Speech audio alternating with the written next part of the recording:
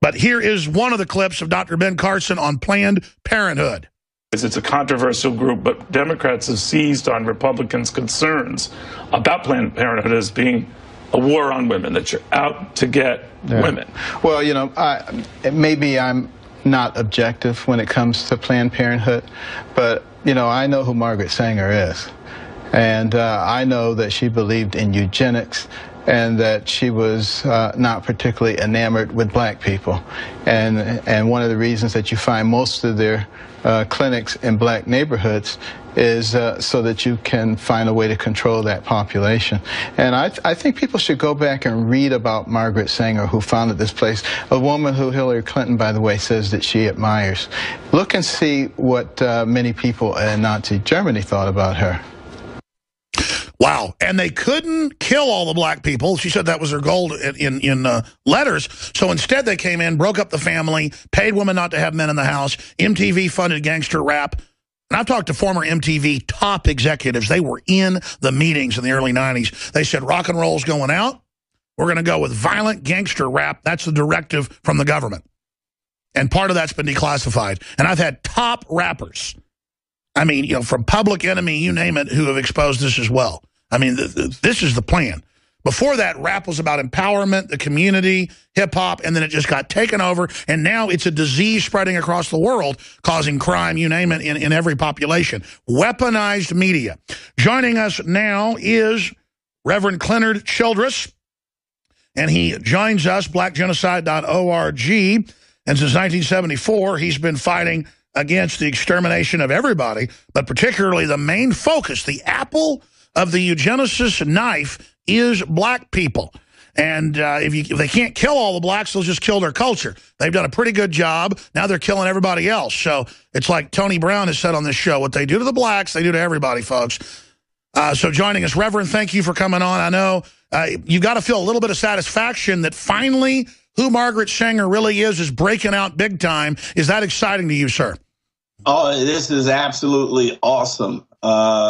It's going far beyond what I thought originally, but unquestionably, I want to give kudos to Dr. Carson, and certainly his platform right now is basically saving babies, because people are beginning to connect the dots. I'd like to personally thank George Soros for funding Black Lives Matters, because certainly it has connected the dots to the womb, and it's doing just as we thought it would. I know we both thought about it at the same time, and we're getting out in the public square. We were at the NAACP convention. It was just unbelievable. People, when you start the conversation, Black Lives Matters, they're in agreement. He's plowing up the ground for me, for us to come in and say, well, what about here in the womb? Do you know that 1,786 African-American children are killed each day? Do you recognize that 52% of all pregnancies African-American end in abortion?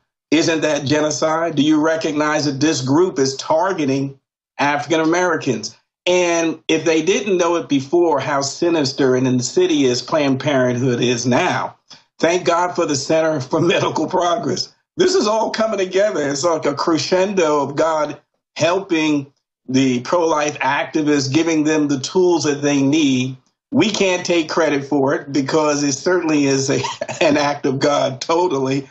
But we have to ride the wave. And so... sure, and as you know, it's not about taking credit, but we do need to get people's morale up because we're having victories. Every time good people take action. I told you about Mikhail Phelan here. Separately from you, months after you were doing it, we didn't even know, even though you'd been a guest and part of our work, we didn't know you'd launched originally all Black Lives Matter. He had the idea. I thought we ought to get Reverend Childress on and see what he thinks.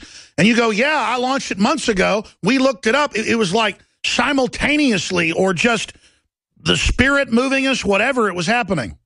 Oh, you got it. You hit the nail right on the head. It was the spirit, and that really encouraged me to no end that this was the thing to invest my time, resources, our ministry in, and really take it to a level that we've never been before. Let's spend more time. Let's be more time on the radio. Let's really begin to totally, sacrifice ourselves in this mantra that they had created for us, and just add all Black Lives Matters and expose the hypocrisy.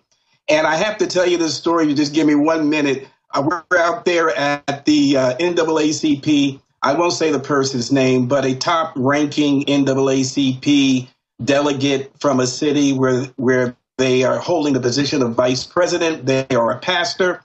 She came out and took pictures of every one of our signs, and she's looking at it and she's comparing them. She says, "This is wonderful. We have to get this to our city."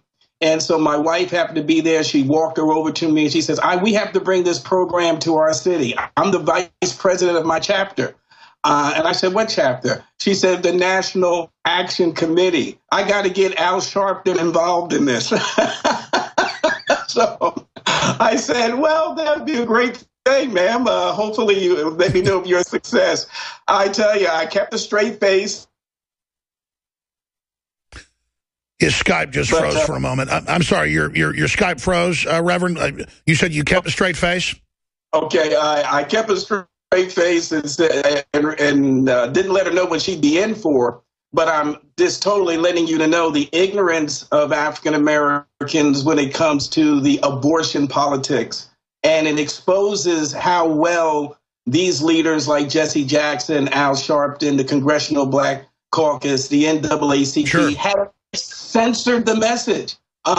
Really, here she is, a high-ranking officer in the National Action Committee in her town, and she doesn't know how Al Sharpton really manipulates this subject. Well, here's the good news: this is why this is so huge, folks. This is coffin nails to the globalist agenda.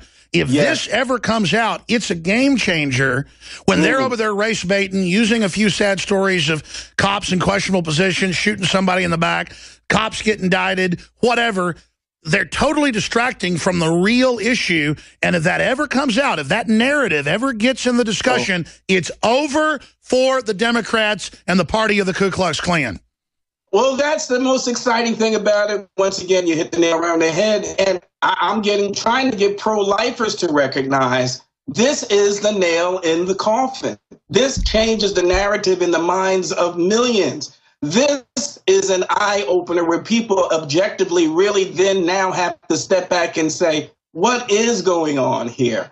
What is this institution about, and why have we been censored from this message from our leaders? Exactly. Instead of just saying they're babies, they could live outside the womb, they're humans, be sweet. That's part of the debate, maybe a third of it. But they never want us to strike at the root, where it came from, what it's about, how sinister it is. I found you put the truth out, that defeats it. And that's why when we go out and demonstrate for all Black Lives Matter, literal demons, I mean, I'm sure you've seen the video, show up, black demons, white demons, you name it. They are literal demons, and they start professing they love killing babies. They love the devil.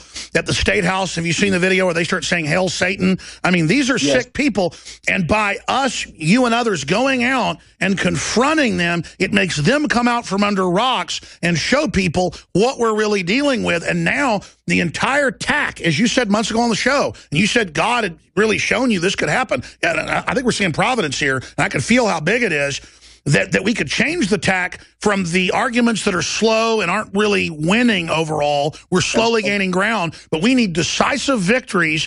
And by changing the whole debate from, the old kind of stale pro-life thing to really striking at the heart of it, we could see the collapse. We could see them defunded. We could really see them defeated. And that would be the greatest blessing for America in the last 200 years. So we're right now at that front line. I ask your listeners to be supportive, to carry the narrative on their Facebooks, on their conversations. It's getting to the Black community such as never has been before since I've been involved.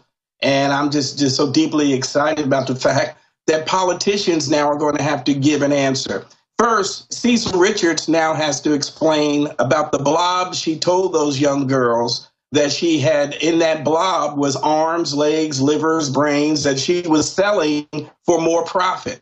Now politicians have to explain their vote to fund Planned Parenthood. Every Democrat, and if there's any Republican, they should be held accountable. I mean, right now, why did you cast that vote to fund this heinous this heinous institution and that is purely racist and that is targeting African Americans.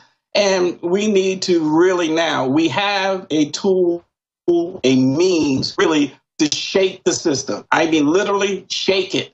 So I say to all those who are listening, don't be afraid to carry this message. They started it. So let us come in now and really take this to the level where it needs to be and connect the dots back to the womb. The Democrats are in big trouble right now. If we lay back, if we do not go forward, if we don't charge, this is a time to charge. Storm the gates. Don't let the conversation go to the back burner again. Mr. Politician, do you support Planned Parenthood? Will you continue legislation that will be supportive of Planned Parenthood? That's right. Who could have ever imagined Planned Parenthood would now be one of the main issues in 2016 while we have all these bombshell videos, while they're being exposed, while you and others have hijacked the Black Lives Matter fraud. I mean, it's just beautiful. We're attacking from every angle. We're storming the gates, my friend. Yes, and literally, we must storm those gates. I want to have you back on the Nightly News for a long interview here in the next few days, and we should probably get you up every week for the next few months to really focus in on this. Thank you, Reverend Childress, blackgenocide.org. We salute your work, and yet again, hard work is paying off.